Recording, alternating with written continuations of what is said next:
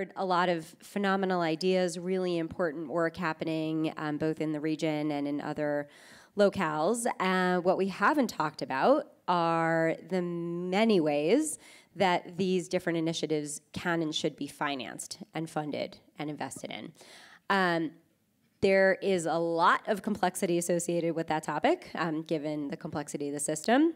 So we're going to attempt to surface some models, some ideas, have conversations on stage now with Victor. We'll welcome Victor back up to the stage. There he is. I see him back there.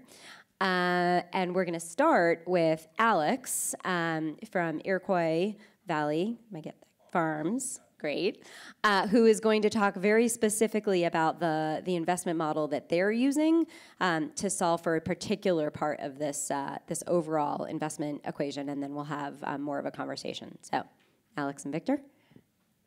So I'm going to try to blow through. I have 5 slides, and I'm going to try to do it in 5 minutes so that we can have a conversation. I realize what it's like to sit there and listen for so long, but I really want to make the point that we are a live dog. We are an investable opportunity. We could sit down over a beer or 3 after this with my computer, and you could invest in Iroquois Valley Farms. So I say that not only to raise money, because that's my job, but also because I'm trying to illustrate that there are active opportunities in the market today where you can take an IRA or a tiny sleeve of your portfolio and make a fundamental difference in the way that food is being produced and the environment is being treated as a result. So it's a really important thing to think about as you consider all of these challenges that we're facing.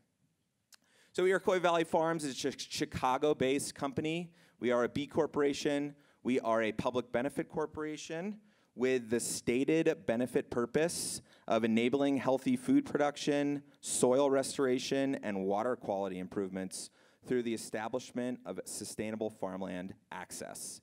So what does that mean? We are helping farmers access farmland in areas that they normally would not, based on the inefficiency and inabilities of traditional ag finance.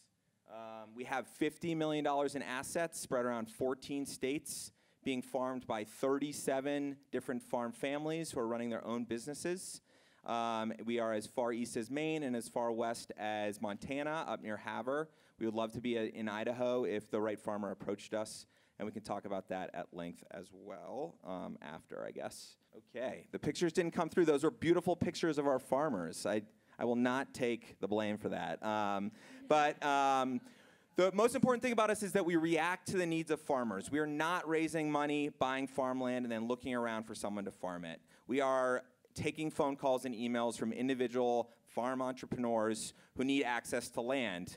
One of the biggest barriers to farmers converting our soil from conventional to organic is the financing of land. Land is expensive. It's increasingly to the pressures of development, and there are also large corporate corporate groups and sovereign wealth funds that are looking to buy farmland as a hedge for their portfolio or whatever the case may be. So getting a piece of land to farm is a difficult thing, even if you are an established operator. When the company started in 2008, right at the height of the financial crisis, if you were a farmer in Indiana who walked into a traditional ag bank and tried to get financing for an organic operation, the answer was always no. And that's really why this company started, with people wanting to finance this transition from conventional to organic.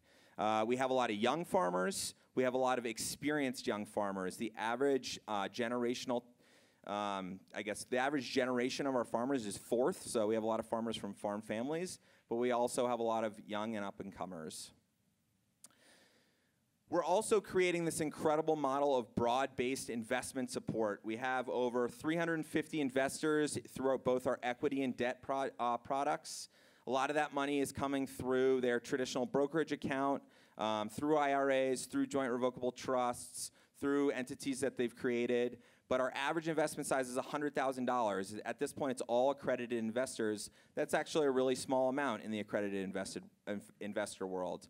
Our minimum is $30,000, very accessible for the accredited investor. So we're trying to create a democratic, broad base of support for this diversified pool of farmers working the land, because we feel it's very important that no one single entity can decide they want to cash in on their farmland investment and force the farmer off the land. we've created an entity that allows us to keep the land indefinitely for our farm partners, which incentivizes them to put the time and money and effort into improving the soil with all the added social, environmental, and financial benefits. So that's key to our model, and I can talk about that during the question and answer section. We're also going to do a non-accredited offering before the end of the year. It's going to have a $10,000 minimum. It's going to be open to anyone who can show that it's not an undue risk to their investment portfolio. A Regulation A+ for those in the investment world. And it should be pretty exciting. It's kind of like our, quote, public offering. It's not a public offering, but really letting more and more people access organic farmland as an asset class. So, you know, we've talked, I mean, I wish every pitch call I did just started with the last 3.5 hours of meetings, because I'd be raising money hand over fist. I'm not going to go over all this again. We've talked about it ad nauseum, but organic is a real thing. I think there were some discussions last night at my dinner table about, you know, what is organic? Just really quickly, the USDA definition of organic, not exactly the highest bar, is integrating cultural, biological, and mechanical practices that foster cycles of resources, promote ecological balance, and conserve biological diversity. That's on the USDA website as we sit here right now with this administration.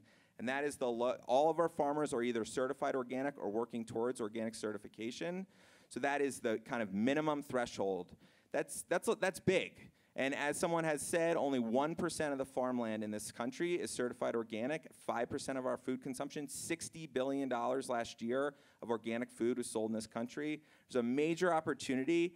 And I think, you know, we shouldn't let perfect be the enemy of good. Organic is an amazing start on the way to regenerative or whatever the next certification is, but it's very important for our soil, for our water, for our economic vitality in rural communities to give these farmers a price premium at market as a result of organic certification. And then the last thing I'll say is that this is a model that can scale either within us. We're trying to double in size in the next 2 years. We have an awesome track record, 11 years. We have a very great balance sheet. We have a conservative leverage ratio. We are getting a lot of interest from bigger and bigger ticket investors, although a cool thing about REITs is that no one investor can own more than 10% of the company. So it really enables this broad base of support to grow.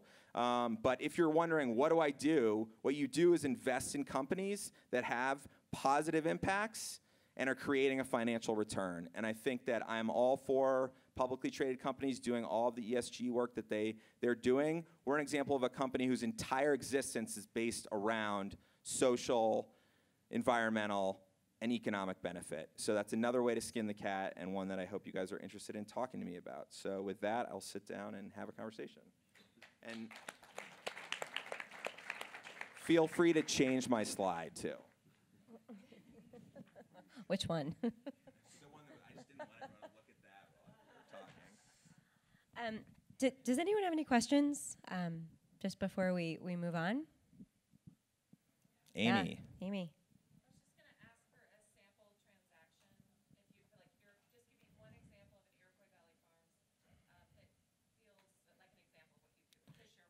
Sure. Right now we're working on a transaction in Minnesota with a third-generation farmer who's come back after doing some Silicon Valley stuff and working in Washington. He's probably in his early 30s.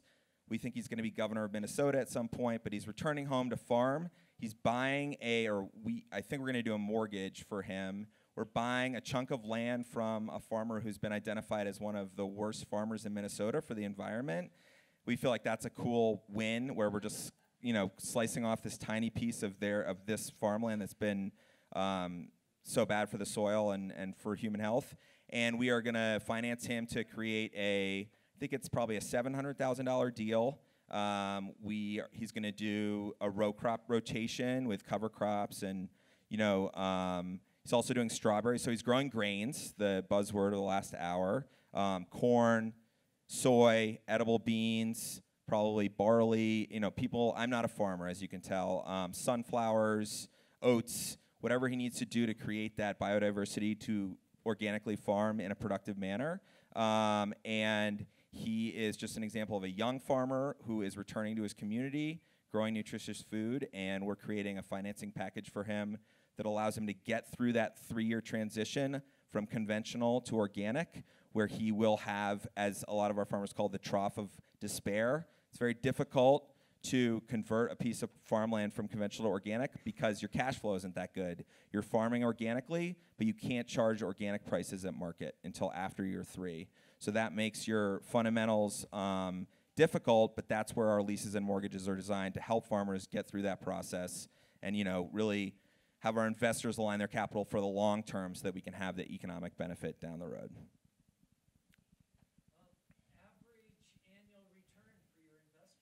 Yeah, good question. We're in growth mode now, so we're an operating company. We're not a fund.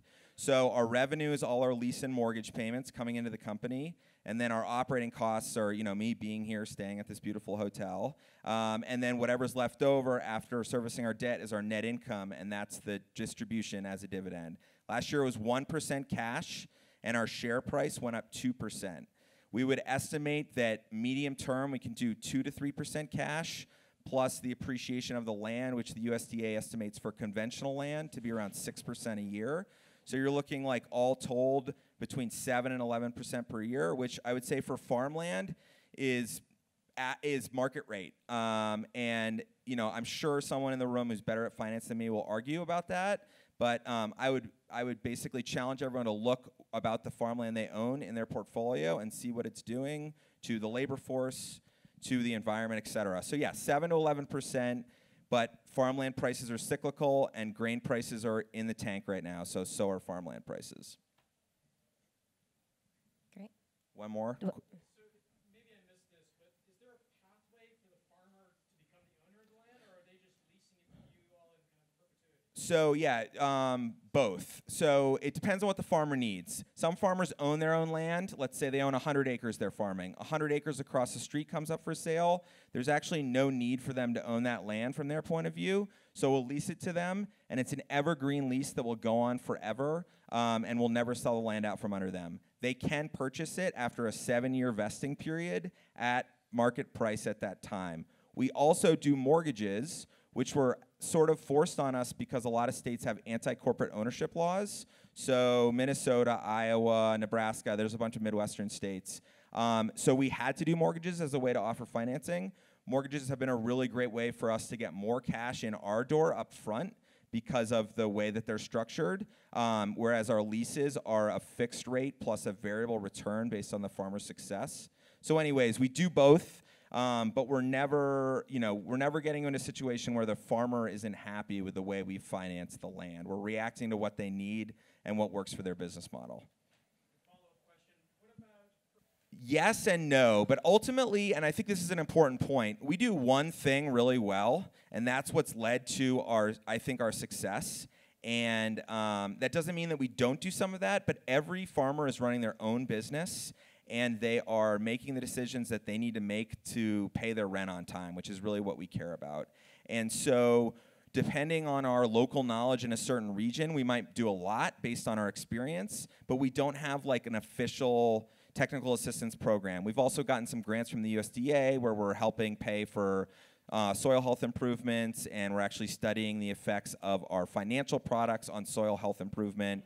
So there is some stuff there, but I always kind of couch on the side of no, because ultimately there are other more vertically integrated models that is not us. We are almost like a bank financing land, and we just try to be the best at that we can be. Great, thank you. There's the land piece, which we've just talked about, one component of that. We also heard in the last session about the capital infrastructure needs around processing, distribution, some of those challenges, and they have their own particular set of financing needs. I don't know that we have specific expertise on the panel in terms of that area of capital, but actually, Victor probably unfortunately does. I'm spending a lot of time. Great. Well, and then also thinking about just the different forms of capital that need to come to the table. So, a lot of people, ourselves included, are thinking about blended capital, and what does that mean, and how can we think about leveraging different forms of capital, philanthropic included, to help support some of these transitional periods, these valleys of death. Are longer, I think, than valleys in many instances in food and ag, which opens up a whole other conversation around why and investing in food and agriculture is so different, and where the opportunity set is. So just with that kind of context, maybe turn to Victor to share a bit more about your current work with S2G, your reflections on the space. First I actually want to really thank Alex for the work that Iroquois Valley is doing. It was really a pioneer in these land transition issues and innovative model at a time when nobody was innovating. And so first, everybody should really give these guys a hand. And I'll pass that on to Dave Miller, who's really responsible for it, our CEO and founder. But he'll love to hear that. Yeah, he loves accolades. What they've started is now really, as you said, there are a lot of different models and a lot of experimentation going on from the investment in the model end. These vertically integrated, land funds, the corporations starting to get, involved and trying to use land acquisition and transition to ensure ultimately the promise that they're making to their consumers. Because when you put out a product and you're saying it's organic or it has these specs and the ingredients, you're going to be held to task every year going forward on this, to the point where at some point blockchain is going to actually be there to hold you honest. So all of this work on the soil side and on the growing practices side are all becoming more sophisticated and part of a much broader, sort of movement within the food industry. And like I said, Iroquois was one of the first, to really get this going. To something much less exciting, I can talk about infrastructure. But the way I look at it, and it's actually interesting. So there's a lot of investment that's gone in on the brand side, right? So what's the next, nutritional dense, better for you, on trend, bone investment. broth. Exactly. And a lot of capital going into that. And then there's also now a lot of capital going in, on the land side. And so okay, how do you create these supply chains that ultimately meet the promise of the brand to the consumer? What nobody's working on is the processing side. And it is the place where the rubber hits the road, and it is not pretty. And so it makes sense because all of these factories that you can imagine that were basically built to crank out cheap calories and crappy food, with sugar additives and stabilizers and all this stuff, has been kind of in a groove for 70 years. And along come, these new brands who want to do something, different, and they walk into these facilities and they're speaking a completely different language. And it's incredibly inefficient. It's you can't manage quality level, any of those things. So I think one of the next big areas, which again is not sexy at all, and I can tell you stories, is investment into processing infrastructure, because it's the only way this whole momentum change actually goes, all the way through the system. So I don't know if that answers your question. Couldn't agree more, and certainly tracks with our own experience and some of the companies in our portfolio and where they're hitting bottlenecks to scaling up fall exactly in that area, and thinking about, what does that mean from a financing standpoint, and what are the funds, what are the innovative models that are going to need to be brought into the equation to address the needs in the way that Iroquois pioneered on the land side. So I agree that that's coming, and maybe in this room we'll work it out somehow together. We are over time, unfortunately, because again, this is a topic that I know the three of us could talk about for a long time, but in the interest of having you all been here for 2 hours plus, and the need to move into a regional working session, I think we're going to close now. Amy will set us off into that part of the day. Thank you so much.